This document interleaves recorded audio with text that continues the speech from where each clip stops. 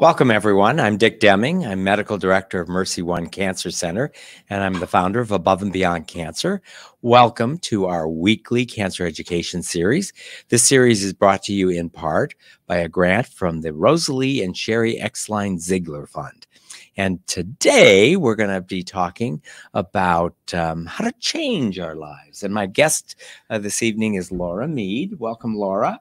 Hi, thank you. So Laura grew up in Johnston and then got her bachelor's degree at the University of Iowa. Go Hawkeyes. And she currently is a mental health counselor at Mind and Spirit Counseling. Yes. So welcome. You know, originally we were going to do this in January and we called it something like resolutions, setting of resolutions.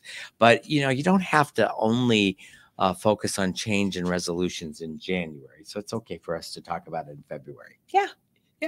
So welcome. So tell us about yourself. What was your claim to fame in high school?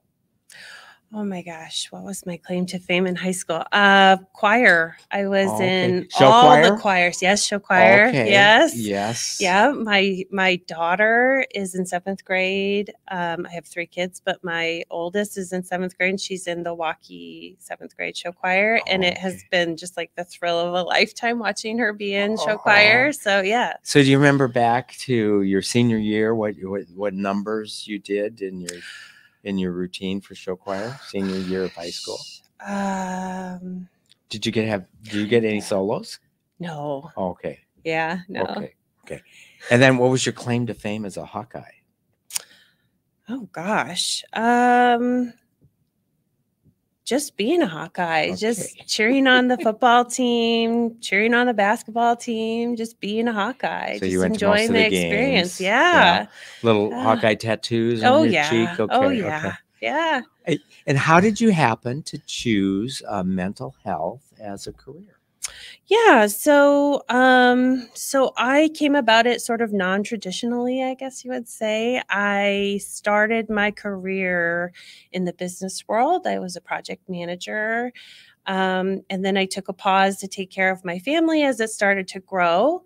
And after I had my first daughter, I had my own experience with postpartum anxiety. And I saw just a group of really tough moms around me having the same experiences. And I thought, gosh, I wish there were more people around helping women through this. And then I started to think, why can't I do that? And so I enrolled at Drake and started off on a path, and I fell in love with postpartum counseling. I fell in love with grief and loss counseling. I fell in love with trauma counseling, and here I am today. Yeah. And what do you think fundamentally draws you to counseling? Is it helping other people? Is that the sense of fulfillment that you get from helping others? Or Yeah. So this is what I think about that, is that we were never supposed to be these individuals struggling by ourselves. Struggle is inherent in life. Mhm. And I found that out as an adult. And we weren't supposed to ever have to do that alone. We were supposed to be pack animals and live in these villages and have these communities around us. And that's why we have churches and we have families and we have friend groups and neighbors and people who help us get through these things.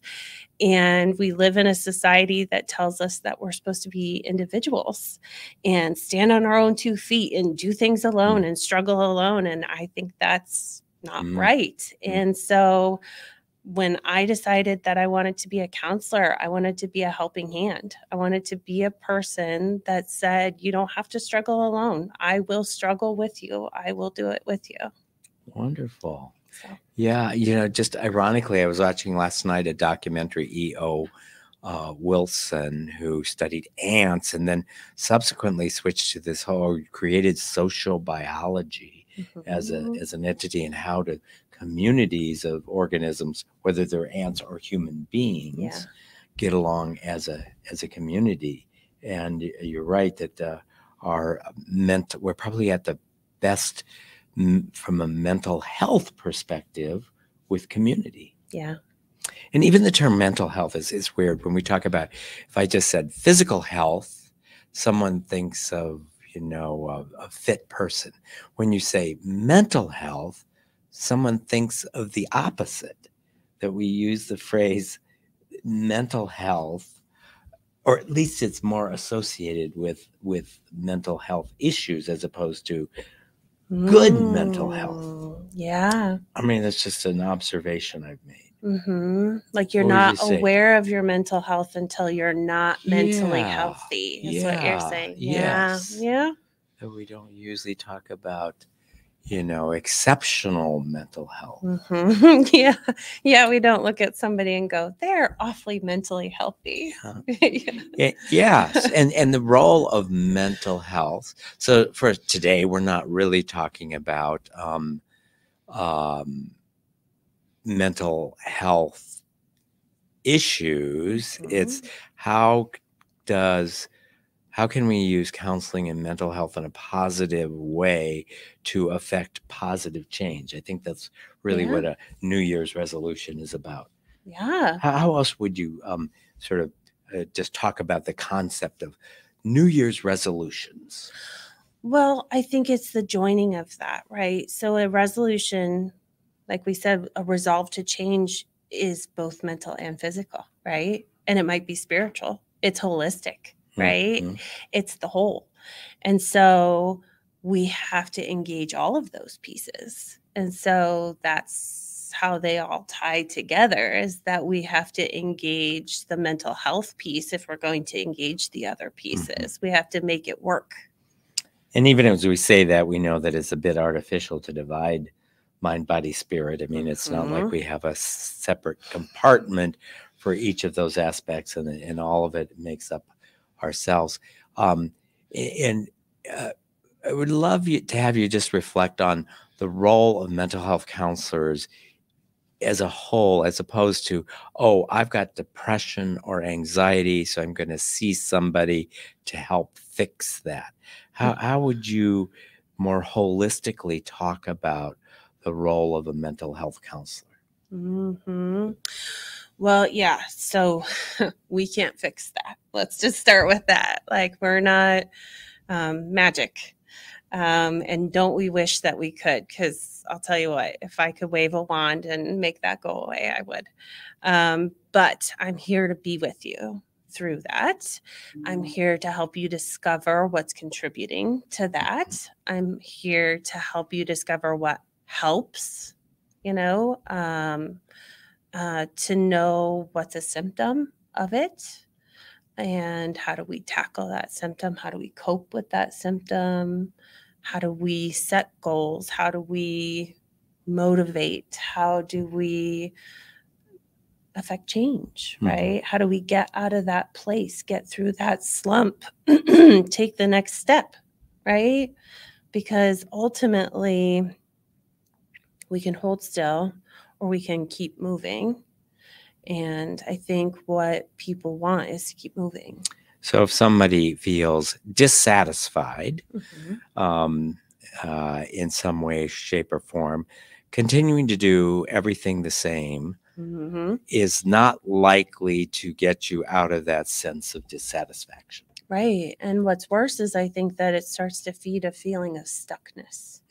You start to feel stuck, and then you feel agitated that you feel stuck, right? And so not only do we feel like we're holding still, but now we're frustrated that that's happening. So it's worse. And would you say that, so for example, I talk about fear being a good thing. And, when we sense fear because there's a car running at us or a dog chasing us on the bike, or, it actually is, pay attention. There's some potential danger here, and that fear can be a source of creativity and a source of ingenuity. And would you say that in some ways, maybe this sense of anxiety that we call, and I know there's other names for it, I'm not talking about, clinical panic attack, but that this little something can be a wake-up call that are telling us that something is not totally in alignment with what we want to be or what we want to do? Yes. So this is something I talk to my patients about often, is like, there's never a time that we're supposed to have no anxiety, right? Anxiety is functional. There Yes. is a time when anxiety is a good thing. If you're a little anxious that you got a test coming up, yes, that's a good thing. And maybe right. that's reminding you to study. That's right. Yes. We're supposed to have some level of anxiety. If we did not have some level of anxiety, that would not be a healthy thing, right? It's when we get to those clinical levels of anxiety, when it's interfering.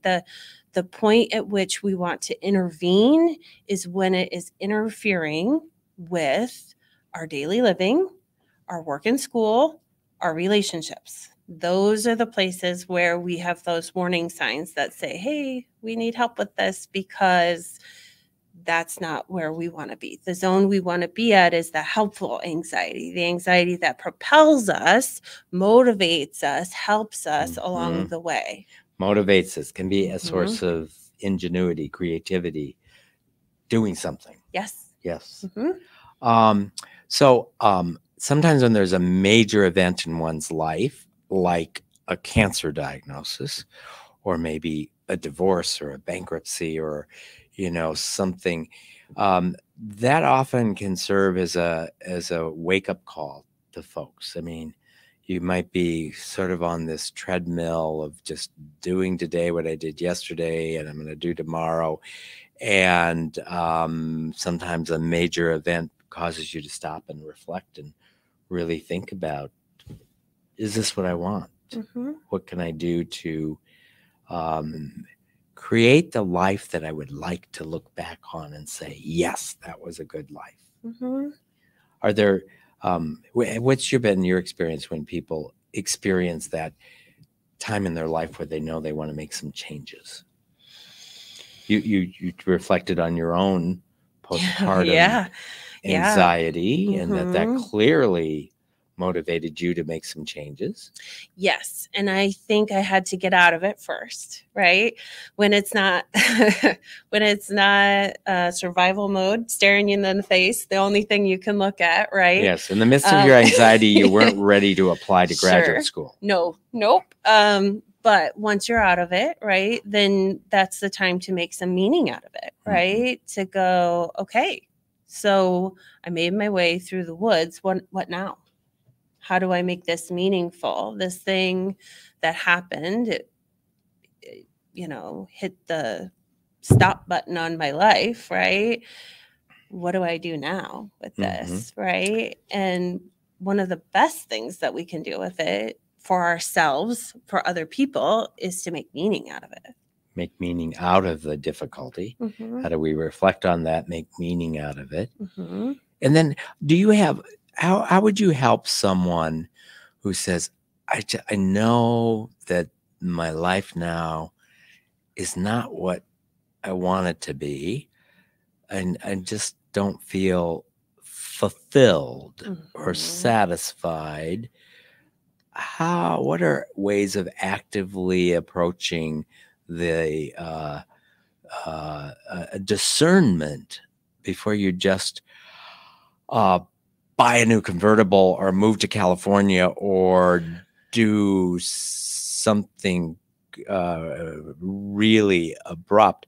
What's the best way to discern what it is you're dissatisfied about and how you might want to change in a positive way? Yeah. So often I ask my clients to quietly envision the most beautiful version that their life could be. And what does that look like for them?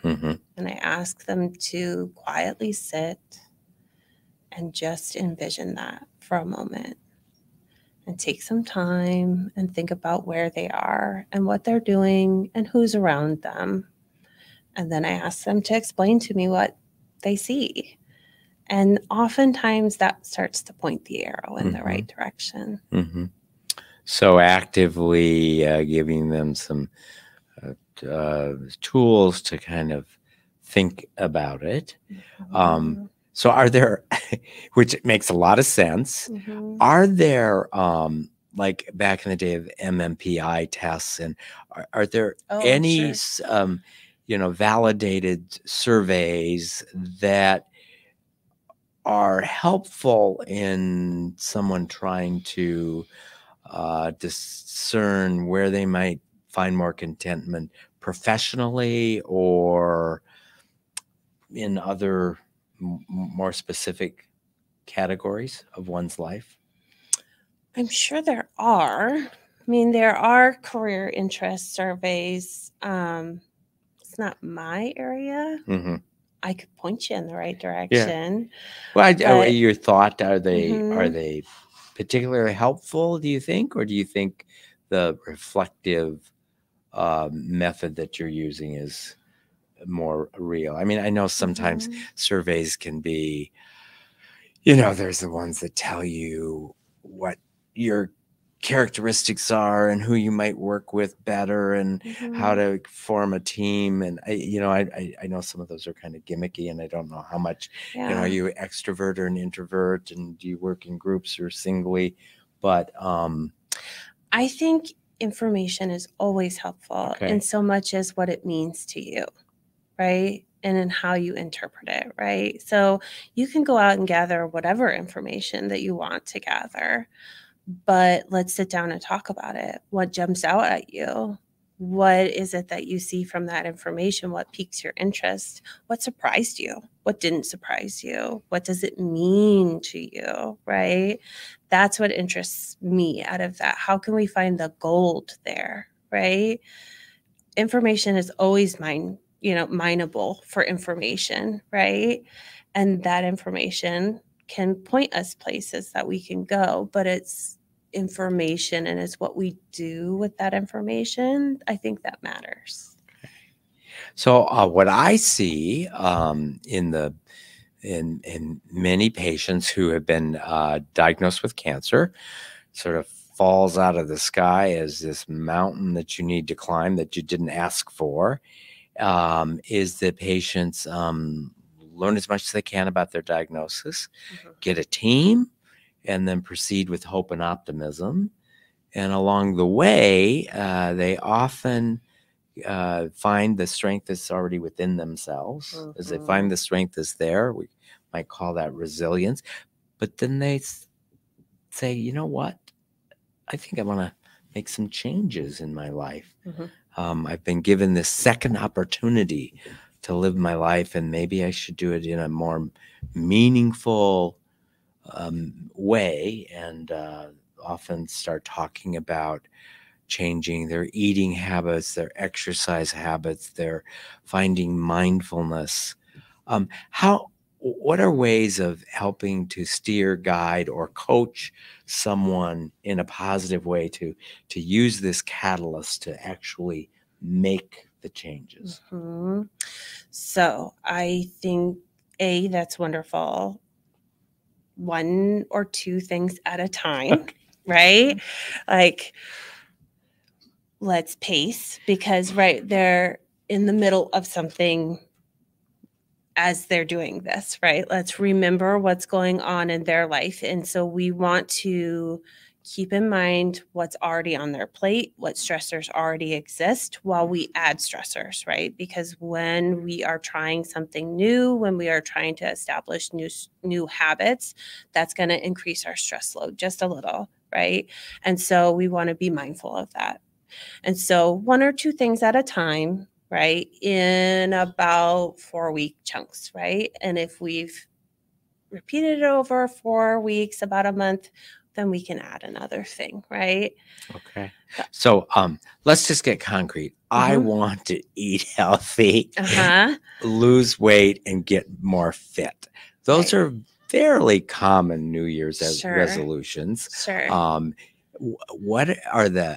What would mental health tell us are ways of reasonably setting goals and accomplishing them? What habits or what techniques help lead to success? Right. And so I would encourage the person to think about, instead of like what they're trying, instead of saying like, I want to stop snacking and avoid sitting on the couch and watching TV, right? Those are both like negative things, right? Like avoiding things. Right. And I don't like walking away from, right? So I don't it'd be like better that. to have I'd a like positive I'd goal. like to work on what you're walking towards, right? Okay. So I would like to add some nutrition into my diet.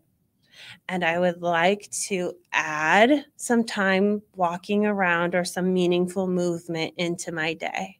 Oh, okay, we can do that, right? And I want to keep it small, right? I don't want to change your whole life today, right? I want things that are manageable and I want things that you're naturally prone to. I don't want you to eat a food that you've never eaten or that you don't naturally like. I want you to add a healthy food that you might already kind of like.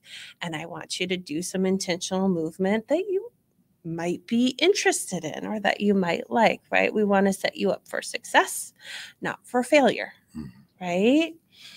And I want you to be honest with me about your progress because you haven't failed if you haven't done the thing that you set out to do. You've given us information about how we can tweak your plan so that we can move forward, right? Okay.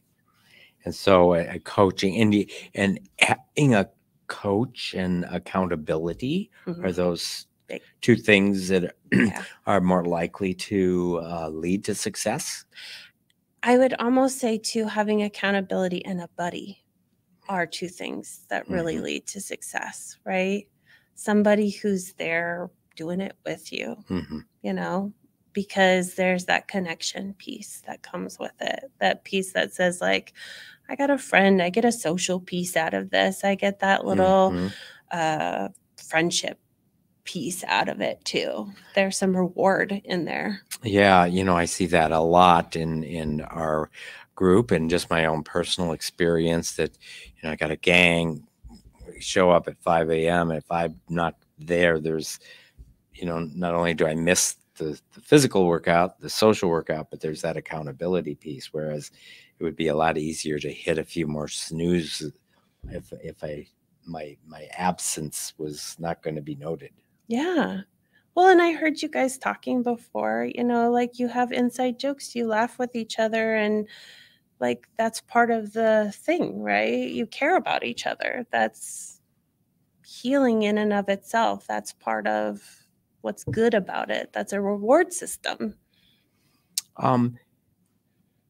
What about folks who want to make just huge changes, like go from being a project manager to a mental health counselor? I mean, that's a big change, which has to be scary. I guess maybe in your case, it was a bit of a transition in between, but I've known people that, want to go from project manager to yoga instructor. And have you seen that dramatic changes in one's life? And what do you think is the healthiest way to assess is that change, number one, realistic, and number two, likely to result in satisfaction? Because the grass isn't always greener. True. I would say there has to be a really compelling reason why, right? Why go from this to that, right? What is the vision, right? What is the purpose? What is the reason why? If the reason why is because there's going to be some sort of external reward, I'm not sure that will work out all that great. If there's going to be a great internal reward, it might be worth it, right? There's some bravery in that.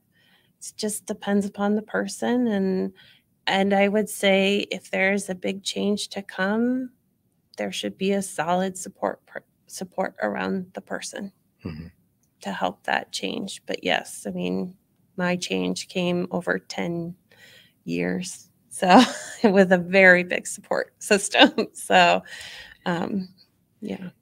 Yeah. And we all face, forks in the road that we might not even realize. When I look back at my career and how I ended up here, when I think of from high school forward, there were probably decisions, not probably, there were decisions and turns I made without a lot of thought that ends up leading one down a pathway to where you are. Mm-hmm. And at what point do you believe that it's a good thing to annually or monthly or weekly or daily take stock of where you are and reflect on um, where you are, what you want to, where you want to be, and how you might want to change? I think it's good to do that periodically. Yeah. I think it's good to take stock of where you are and what your goals are and if that goal still holds. I think it's really a good thing to be mentally flexible about your goals, right? Just because you made a goal last year doesn't mean it has to be your goal next year, right? Your life changes pretty rapidly and situations change and people come in and out of your life. And so it's okay if your goal changes. It's okay if your circumstances change and you can change your mind. You're allowed to. It's your life. You're the person who inhabits your body and wakes up in it every single day. And so, yes, reassessment is very necessary to figure out if that's still what you want, if you're still on that path. And then I think reassessment with your family and your loved ones is good to check in too, to make sure, are we all on the same page? Are we all heading in the same direction so that we can make sure that as a unit, we're all kind of going along the same way? So let's use the word either happy or joy. It just this sense of, and I'm talking, happiness in like the Aristotle eudaimonia, this sense of a life well lived, joy, as opposed to hedonistic beer on the beach for an hour sort of joy. So, Yeah. what do you think, based on your experience, your personal experience, and being a counselor, are some of the components that most likely lead to a joyous life in the big sense of joy?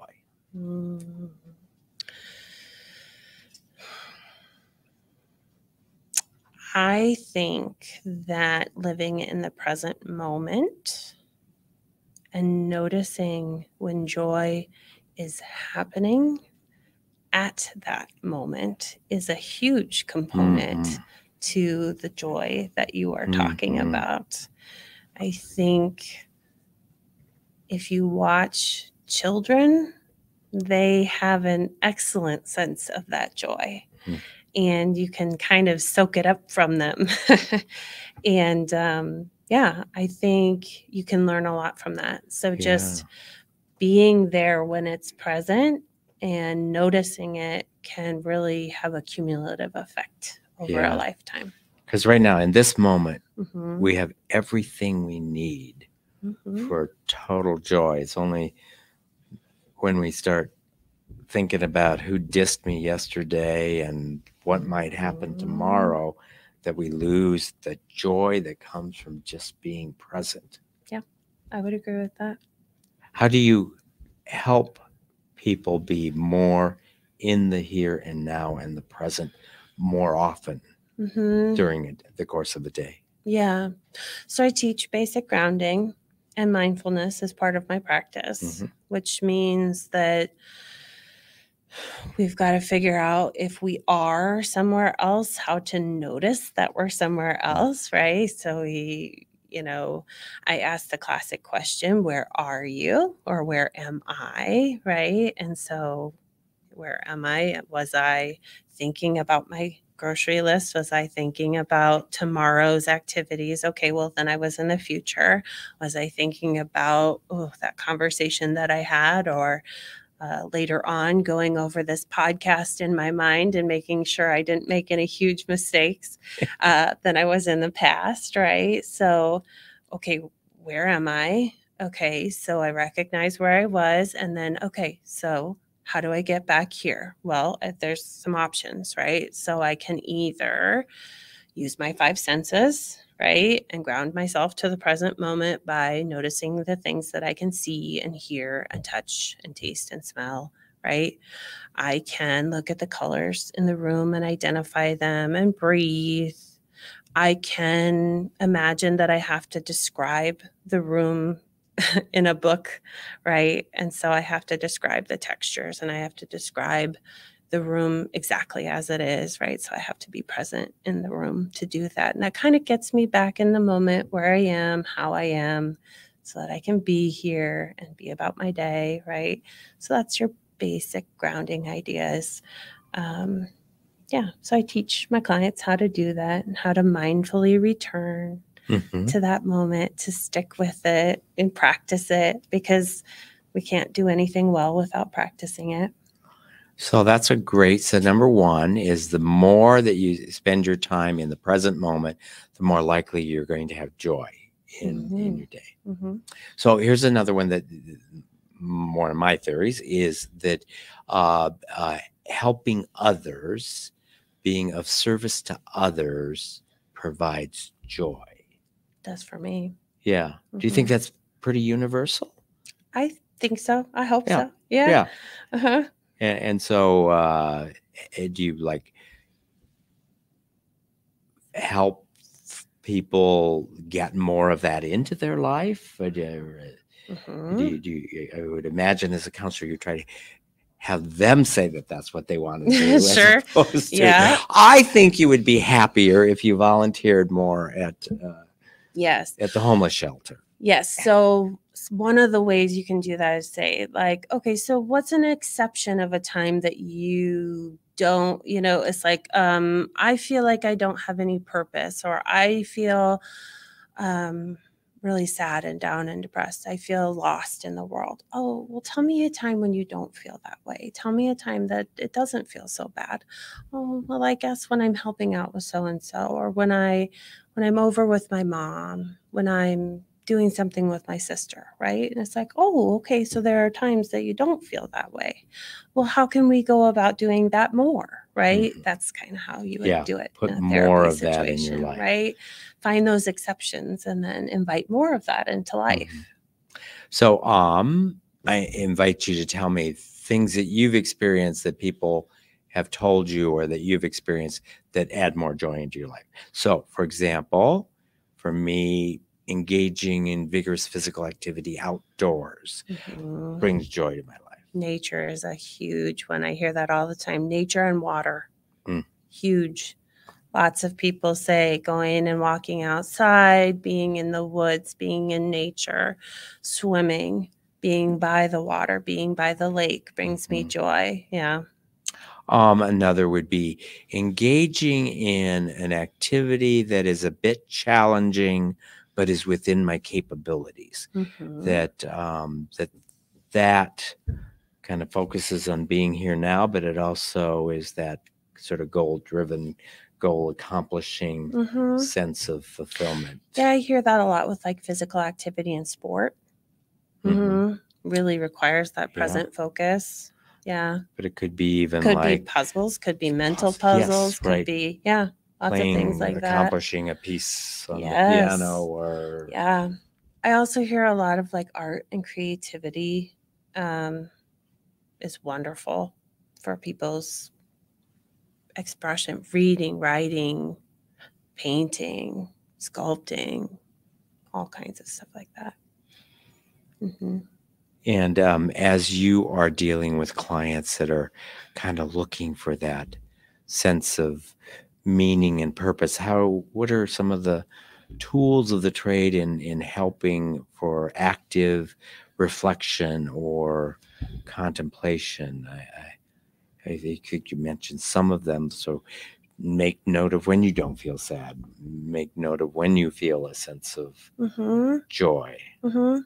Go back to the last time that you didn't feel this way, or was there a hobby that you loved in the past? Why did we stop doing that hobby, right? Is there a way we can pick it back up, right? Was there something that made you feel connected to a loved one? Can we pick that back up, right? Baking is a huge one. There's a lot of people who stop baking when their loved one passes, and then all of a sudden they start baking again and feel really connected to that loved one again.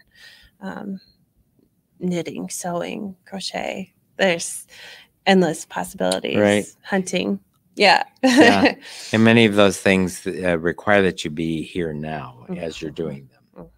Yeah. Yep. In your experience, have you had the opportunity to counsel cancer patients, maybe on changes they want? Or, one thing that comes up commonly for cancer patients is this fear of recurrence that happens, and a sense of anxiety over, I got a scan next week, and it makes you start thinking about what if. Have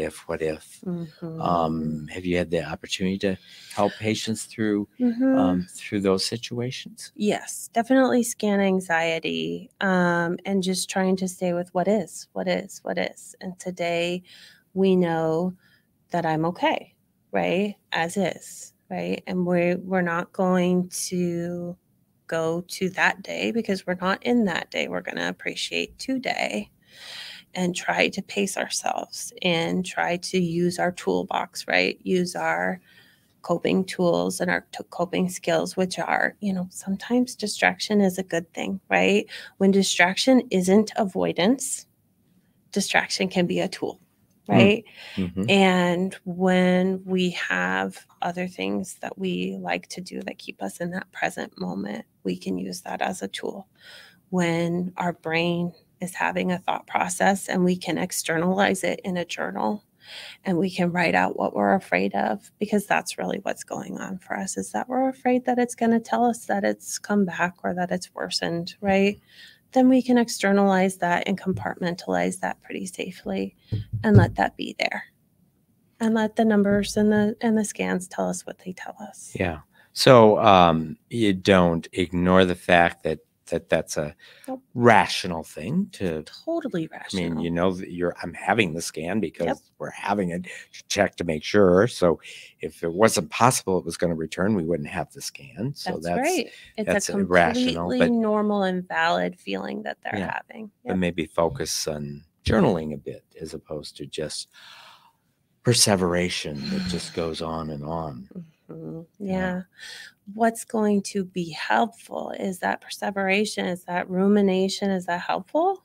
Or is that punishing, right? Is that hurting? We don't need to hurt any more than what we're hurting. We need to be helping, right? And so if we can get it out and get it contained and have some enjoyment, then we're doing better. So there's a field that is generally called positive psychology. Yes. Where you don't go see someone like you, a counselor, to fix a problem, but you go to enhance a good life, to make it even better. Can you talk more about what's your concept or understanding of positive psychology, and where would someone who's on all cylinders, just like I go to the dentist twice a year, not because I'm having a problem, but as part of a maintenance program. What is the role of a counselor to help someone with either maintenance of good health or making good mental health even better? Yes. So positive psychology is a branch of psychology that focuses on wellness and balance. And despite the way that it sounds, it's not the antidote to negativity, right? It's not rainbows and sunshine and unicorns and just like making the negativity go away, but rather a lifting up of the positive in order to balance out the negative, right? We have an innate negativity bias that exists in our brains. It's an old biological standby from our cave people days. And so we use those positivity practices to lift up the things that are positive, our gratitudes, our good practices in our wellness in order to bring balance and wholeness and mindfulness into our lives, right? And so, yeah, that it's a wellness, wholeness sort of focus, and I love it. And you mentioned one would be gratitude. So yes, keeping a gratitude. gratitude journal or Yep. so that's one of the tools. What are some of the other tools in the toolbox of positive psychology? So it is like naming positive things as they happen in your day, either out loud or to yourself in your mind, right? So like a person randomly tells you that they like your shoes, right? And instead of just like walking on in your day and like letting that just like go by the wayside, you say to yourself like, "Oh, that was really good. That made me feel really good." Like taking that extra 10 seconds to like lift up that positive thing in your mind. And then maybe later in the day, lifting it up a second time and saying, like, that person went out of their way to make me feel good. That really felt good. Right. That's another thing. Doing things to notice. Going around the table. One of the things that I recommend is like, instead of a post-mortem of your day around the table of like, how was your day? Oh, it was awful. This happened and this person complained about that thing. Next thing you know, everyone's trying to outdo each other yes, on how bad your day was. So and so is still bothering me about this, right? This is what happens, right? This is what we do. We hold on to the negative. It's what we do. But instead of that, we each have to go around and name the positive things that happened in our day, right? That's a way of making the positive an integrated part of our life. Yeah, as you call that, I without any of the understanding of maybe the theory behind it, one of the almost always my first encounter with a patient that I've known is coming back for follow-up, whether they are coming for survivorship and they're cured of their cancer and they're living with cancer clinic where they have incurable cancer. My first question is, what has brought you the most joy since I last saw you? Which is kind of the same thing you're saying. It is, yep. So before we just delve into where do you hurt and how bad is it, what has brought you joy? Yes. Yeah. It's why in performance reviews, we want to lead with the things that we've noticed that are positive before giving growth advice. Yes. Right. Accentuate the positive. Yeah. Eliminate the negative. And something about Mr. In Between somewhere. That's an old song. I have a feeling that we have lots of people that want to ask you some questions. Sure. So I think we're going to open it up a bit to questions, and they're raising their hands already. So we have a live studio audience here, and we're going to go to them first. But if you are watching us live streaming, we please invite you to put a question in the comments or section of your app that you're watching us on. So, Angelina. Hi. I'm actually seeing a counselor. Been going through the cancer, and I have major anxieties. And so I had to go through steps. And the hardest thing is when they send you to so many different machines, MRI, I can't handle spaces. So I have to sing. And I forgot to tell the tech, by the way, I'll be singing. And she's like, "Are you okay? Are you in pain?" I'm going, "Okay, what is she saying about my singing?" And I said, "No, this is how I do things." I'm like, whoa, I might have been off key. And then my PET scan was the scariest for me for some reason. And she put the pressure on saying, because I'm a diabetic, it had to be 160. And when she checked my blood, it's 210. And I went, she goes, "Are you a bit nervous?" Or anything? Well, yeah, this is my first diagnosis. And you have all these tests, and we couldn't go through the chemo until this. And she goes, "Well, then we'll have to reschedule." And I said, can we take a deep breath for a second? I said, "I've been doing things on YouTube and meditation." And it was one for blood pressure. I said, "Let me try and find this music, and I'll try going down to 160 is what the doctor wanted for me to do this. If you can give me 10 minutes, we can do this." So she did the light. She gave me that. And she said she was kind of watching me. She said, "You were in such a deep." And I said, "Yeah, I brought it down when I woke up from the meditation." I said, I think I got it at 160. And so when she tested me, her eyes went big because we were wearing a mask. And I said, did I not do it? No, you actually hit it at 160. And I said, cool, I can have the PET scan. I can't believe I was excited about that. And she goes, yeah, but I'd like to take you to casino this weekend if you're that good, you know? And I said, you know, then I realized that was my draw to do that. And I still try to do that. I did that through chemo and then they played music when I did the radiation. Is there any particular kind of music that you encourage people when doing that kind of meditation and talk? I would say whatever works. I mean, everybody is so different, but like if you find something that feels like really that matches you and your particular rhythm and need, that's exactly where you should be, right? That's so amazing to figure out that you have your hand on the dial like that. That's like magic, right? Yes. That's the coolest experience. So yeah, just whatever works for you. Oh, good. What about guidance for people who have difficulty sleeping, especially because Another one, yes. of you know, rumination and work? Excuse me. Yeah. What are some tips that you think are effective in helping folks at nighttime? Yes. So I promote sleep hygiene first and foremost, right? Which means we've got to turn off devices at least. I mean, I know 60 minutes is a big ask, but 30 to 60 minutes prior to bed, no blue screens, right? Read a book, do something like that before. We've got to turn down the lights, get your brain prepared, because what we're doing is we are keeping our brains revved up and then asking them to turn down on a dime, and they're not prepared for that, right? So sleep hygiene is a thing.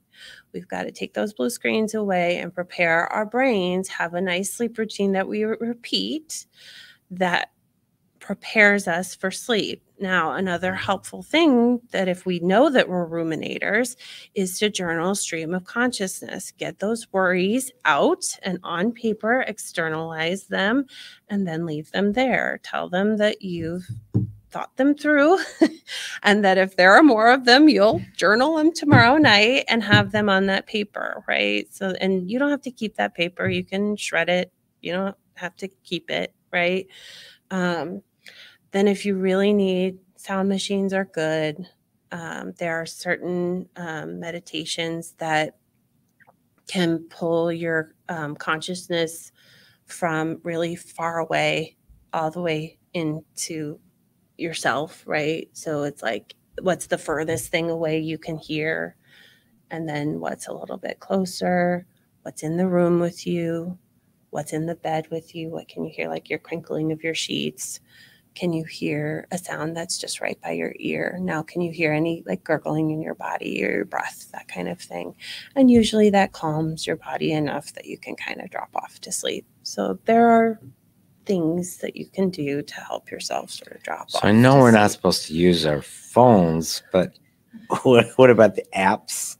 Yep. For a little meditation. Face down. Okay. Yep. I've had it off for an hour, but now I might just face turn it down. On Audiobooks are fine. Okay. There are apps that have like people reading like bedtime stories. That's fine. And there are sleep meditations. That's fine. Yeah. Just have them screened down. It's just that blue light, right? There are switches to switch off the blue light onto like a orangish sort of light. That's helpful. Right. Okay. And if you wake up in the middle of the night, just stop trying to go back to sleep. Get up, do a crossword puzzle, read a book. Just stop trying to go back to sleep and you will fall back to sleep. Other questions? I have a flip side to that question. What I'm trying to get up now, because now I had to do early retirement and all this. And so when I get up, other than the exercise I have to do before getting up, I always tell myself I am thankful, I'm grateful for what the day is to come. And so I try not to set some, I got to clean this, I got to do this, I just say, if I can take it, I'll take it as that challenge and be okay with it. Otherwise, I set myself for disappointment. So I've learned how to say that. It's like a mantra and it gets me through the day. And he'll call me from work. How you doing? Pretty good. You know, because I, you know, either playing with the cats or complaining about the cats or one of the, but at least I'm up and moving around, and then going to water aerobics, yoga, just making goals that way. Yeah. So I do the best that I can with what I have. Yeah. Right. Yeah. Other questions? Here we go. So, when you were talking about kind of going for, what did you say? Positive psychology. Positive psychology. Yeah. Yes. I'm a firm believer in that. I started with a counselor therapist many years ago, and I just like to touch base a couple times a year. And then usually when she doesn't hear from me, it's usually something big, and then something happens, and then it's a matter of getting back. She does offer some different workshops in the area, and they're on Saturdays and things like that. Is that anything you would ever think about doing? There's a huge need out in the community for it. You know, maybe I'd invite you also to talk about mind spirit counseling, your organization, and maybe as part of the answer to that, do you or does your mind and spirit counseling center offer that sort of workshops separate from one-on-one counseling? We have some groups, not like that, not like wellness related groups. We've got spiritual guidance groups. We have a survivors of suicide group. We offer some other groups in and out throughout the year. My focus generally is around postpartum, peripartum, that kind of thing. I'm open to a lot of things. So we'll see. But thank you. That's a very kind compliment. I will take that as a kind compliment. Thank you. Other questions? Here we go. I got one, I guess. Let's say I go to you for counseling, and you give me advice, and I do it, and I come back to you and report what I did, right? And then that goes on for a few iterations. In your experience, how many times do I go to see you or participate in your organization to be cured of what I'm doing? There are no cures. It's I said the magic word. Yeah. Okay. No, you know, like, gosh, so mind and spirit counseling, our tagline, I guess, is what you would call it, is like offering hope and healing, right? It's like there's a difference between being cured of something and offering healing, right? Like I hope that you find some healing and some peace and some meaning from what you do in counseling with me. But as we've talked about, there will never be a time that there isn't some anxiety, that there isn't some depression, you know, that there isn't sadness or there isn't angst. But I hope that when you feel like you're ready to be done with therapy, you feel like you have tools, you feel like you can manage, you feel like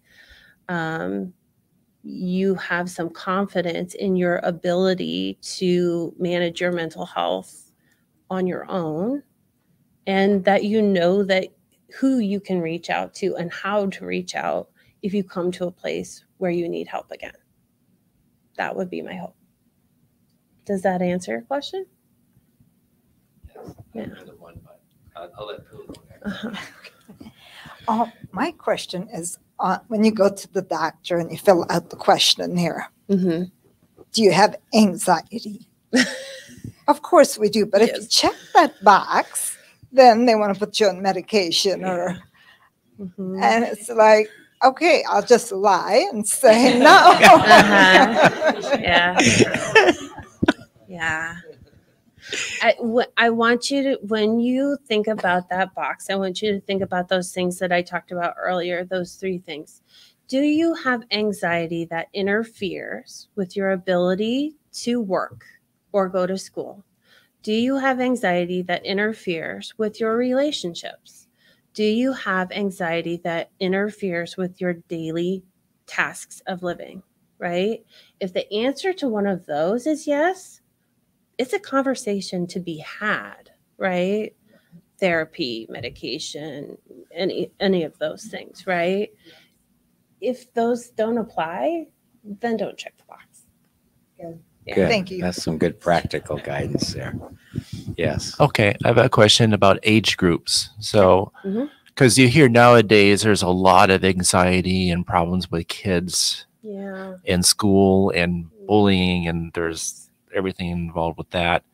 But in your opinion and from your experience, where do you see the most anxiety related type of problems and related to age? Yeah. There was a very big boom in anxiety in kids in the fall of 2021. It was like a real delayed effect, but I think it went along with that was when school really came back full time for kids. And I will say, I don't work with a lot of kids. I'm primarily working with adults. And I will say, I think that the pandemic was very hard on children and the elderly. I think that we assumed that those populations would be relatively okay, and they were not. And so I've seen some distress in both of those populations sort of spike over the last few years. But I think collectively there's been an uptick in anxiety in darn near everyone. And I think overall, I think that was a pretty normal response to what we've gone through. There's been a lot of stuff that we've all had to deal with. And so I don't think that's abnormal. Right. As you said, anxiety is a normal response. It's a natural response. Mhm. And the question is, does it interfere with your life? And then what are the coping mechanisms to recognize your anxiety and then constructively use that to manage. To manage. Yeah. Great. Well, we could continue forever, but we don't Sure have we could. forever. Yeah. So Laura, thank you so much. Laura Meade, mental health counselor at Mind and Spirit Counseling. And if anyone wanted to reach out to your organization, what's the best way to find your organization?